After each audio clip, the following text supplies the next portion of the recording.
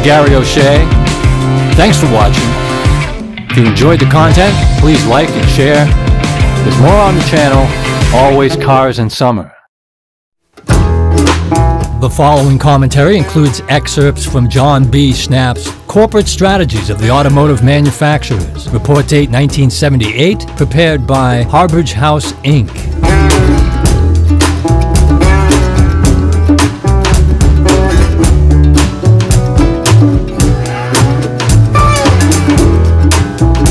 For General Motors Corporation by 1968, the market trend became the proliferation of GM's personal and luxury cars that catered to the increased usage of options. Some of these models included the Corvette Stingray, Chevrolet Caprice and Camaro, the Pontiac Le Mans and Firebird, Cadillac Eldorado and the entire Cadillac line, and Oldsmobile Tornado, Cutlass Supreme, Electra 225, and the Delmont 88.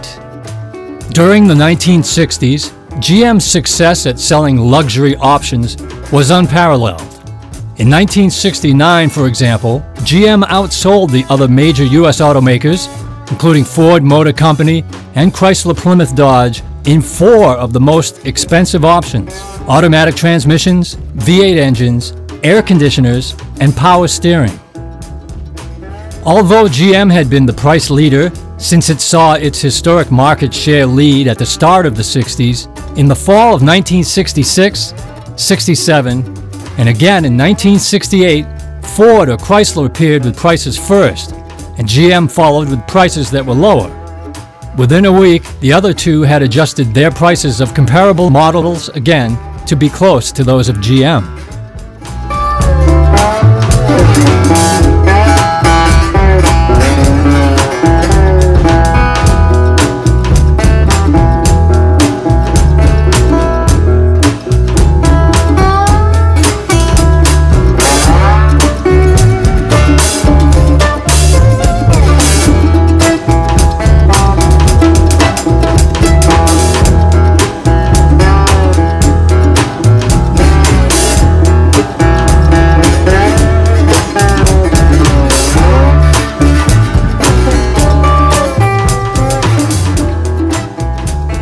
Increasing numbers of younger drivers were asking for cars with high performance and style. Chrysler increased its model line over the period 1962 to 1968 from 92 to a highest ever 140 models. The Plymouth Barracuda was redesigned for the 1967 model year. After Chrysler introduced the Barracuda in '64, they followed with a series of muscle cars, standard models equipped with powerful engines and beefed up suspensions.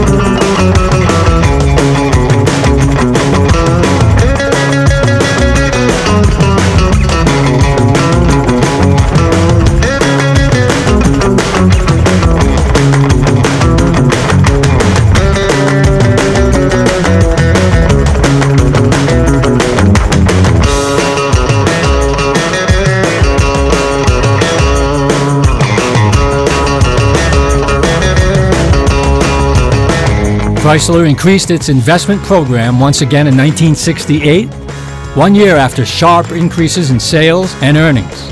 These programs were aimed at modernizing and increasing manufacturing capacity in foundry, stamping, and assembly plants.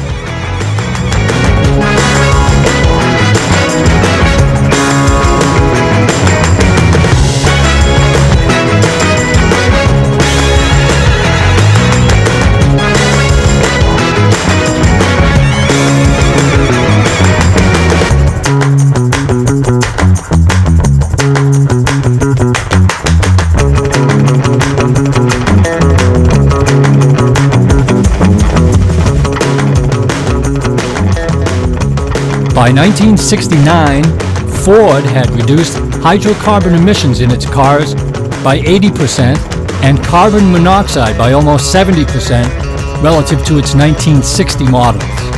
Ford was the first U.S. manufacturer to establish an automotive safety center, and throughout the latter 60s, Ford participated quite effectively in motorsports to provide a proving ground for evaluating advanced automotive technology to help in producing safer cars.